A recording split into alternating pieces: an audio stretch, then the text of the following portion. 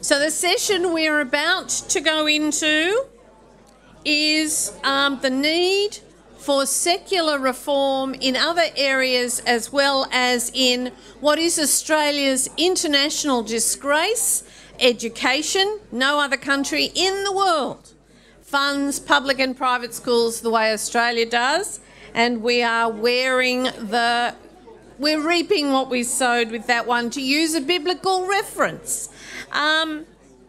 So some of the areas perhaps that we will be talking about in the next session about secular reform in other areas is, of course, not just public funding to private hospitals and the need to replace Christian prayers in Parliament, but also things such as the fact that 20 public hospitals in Australia are run, these are fully publicly funded public hospitals, are run by Catholic health providers.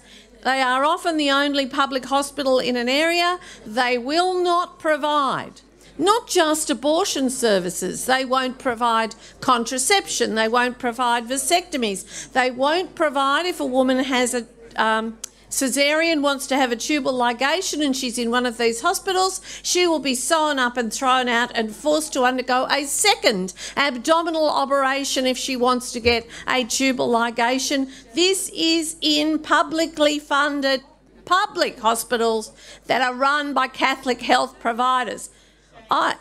It is an absolute criminal shame, and it puts women's lives at risk.